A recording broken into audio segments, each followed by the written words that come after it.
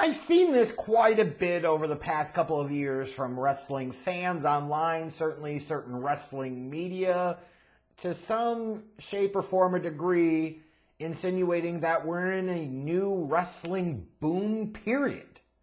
That this is a peak period for professional wrestling. And, I'm old enough to have actually lived through a couple of boom periods in wrestling.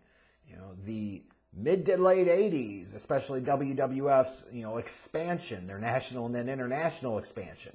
And then obviously the late 90s, the beginning of the 2000s, that was clearly another boom period that many more of you that are watching this video are familiar with, have lived through. And I don't think anybody looks at this era of wrestling and says it matches up to either one of those. If they do, they're kidding themselves, and they should not be taken seriously. However, I'm also old enough to have seen, and many of you are as well, some real down times, some real down periods in professional wrestling. I would argue you look at the early to mid 90s, pretty bad. The mid to late 2010s, pretty bad. I'd even argue there's some time in the mid 2000s that was kind of, There have been some down periods in wrestling that we've seen. And I certainly can't look at the current wrestling landscape and say it neatly fits into that bucket at all by any stretch of the imagination. I don't. But the question is pro wrestling in a boom period right now? And it's interesting. I saw this clip of this interview on the WrestlingInc website. It's from the McGuire on Wrestling podcast. I've got the link to that podcast and that clip in the description box below, so check it out if you want to hear the first person source. But Dave Meltzer, of all people, said, and I quote, "We're in a boom period, and it's kind of weird that some people don't want to accept that we are. But we are, not just for match quality, but we are for popularity. It's not the biggest, it's not as big as the late 90s, and it probably never will be. But since the late 90s, it's as big as it's probably ever been. Certainly there's been no number 2 at this level. To some people, that's a big thing, but to me, that's a great thing. If you're a wrestler, that's fantastic. There's more jobs, and you can go back and forth. There's more money to be made. And for fans, there's more options of different things, and you get more on television than at any time in history. You also have multiple promoters that are really, really into trying to give you great matches. It's part of their thing. In the past, not as much. It's all about getting your money on Friday night, which is a different scientific thing. So if you like wrestling matches, this is the best time." Unquote. A couple of quick reactions to what Dave said here. He's arguing that we are in a boom period, but not just for match quality, but then almost exclusively references the matches, which is not a huge surprise for Dave. It is also very obvious as you listen to that quote that it's important to understand the perspective, or in this case, the bias of the person stating it. He has a lot of skin in the game when it comes to AEW. So you have to take some of the things that he talks about here with a grain of salt. However, he's not entirely inaccurate in terms of some of the things that he said, right?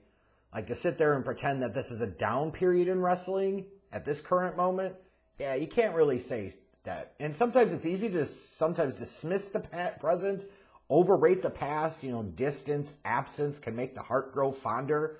And you remember things as time goes along as being a lot better than you actually remembered them when they were in real time.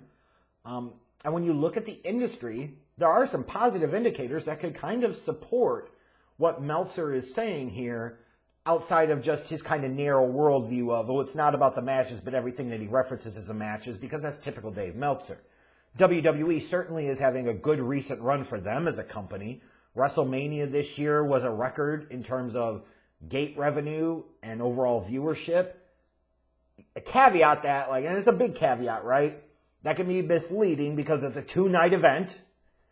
And you also have their premium live events streaming on Peacock, which, as of Comcast's last earnings report out, had about 24 million domestic customers. So there's a lot more eyeballs that can happenstance stumble into it. So to be fair, yes, those are really good indicators, but they have some caveats and require some context. They're on pace for a year of record revenue. I've included the link to their Q1 earnings. I'm recording this before their Q2 earnings announcement call, which is coming up this week. But you look at the TV performance as well. Their 18 to 49 demo ratings compared to even last year are up across the board, whether that's Raw, NXT, SmackDown. They are all up. And most weeks, they're towards the top of total viewership, number one in that key demo in their time slot. You know, we'll see how Raw does once Monday Night Football starts again, and we'll see how SmackDown does in the long term whenever Roman's reign ultimately ends. But it's fair to say that from a pure business standpoint and overall fan interest standpoint, you know, WWE's not in a terrible spot, even if you look and say that they have fewer people watching them domestically on television than they had a few years ago, which is true. Now you flip over to AEW, and they've got some highlights that they can see, that everybody can see. They've got 3 primetime cable wrestling shows in Dynamite, Rampage, and Collision, spread across 3 different nights. Their pay-per-view performance, for what they do, is pretty solid with a high rate of customer conversion, meaning that, you know, their highest viewed show is Dynamite, kind of lands in the 800 to 900-ish thousand viewers a week, and they convert 100+ thousand of those into pay-per-view buying customers at $50 a pop. That's not bad. All In is going to do a huge attendance with, you would presume, a very monstrous gate. Those are some things that you can see that are at least somewhat verifiable. Part of the challenge with AEW, unlike WWE, is they are not a publicly traded company. Therefore, you don't have visibility into everything, and sometimes looks can be deceiving. What are their actual costs? How is that video game that they plunked millions of dollars into and took years to develop actually doing? What's their actual revenue and or profit? You know, these are fair questions. You don't know. And if you listen to like a Dave Meltzer or Sean Ross Sapp or anybody else, and they report out, you know, or you got Tony Khan saying that business is great and they're making record revenue, record profit, you have nothing to verify that. So take that with a grain of salt. It's not even a knock against Meltzer or Sapp or anybody else. It's just a reality. You can't see the fucking underlying data. You don't know. It's up to you whether you take the word for it or not. However, you can see some of the lowlights with AEW. Their ratings are solid for Dynamite. They're not spectacular, and they're trending down compared to last year. The Rampage ratings, based off of the date and time slot, are acceptable, barely, but certainly not special. The Collision ratings are about what you would expect for a Saturday night primetime show. Okay, but certainly not special. Solid. But when you look at their live events, they're running a number of secondary venues in secondary cities, or in some cases running venues below capacity. So it's not like everything AEW is doing is hot, just like everything WWE is doing is not hot. Impact and ROH are largely irrelevant. New Japan is down, I certainly think, in terms of U.S. interest compared to recent years. You have some other independent companies like GCW that seem to be doing okay. So it's certainly not a shit time in the business, because even though the overall creative of the industry could sure feel like it sometimes, and that's true, in terms of interest, you still have some shows where they can draw big gates. You know, and 70 to 80,000 fans, certainly for WWE. We're going to see AEW do that in England pretty soon. You know, at the ticket prices that they charge is no small thing. And perhaps this is a great value version of a boom period, and we have to adjust our standards. Anybody that's going to argue that this is like the late 90s or it's like the 80s is full of shit and should not be taken seriously.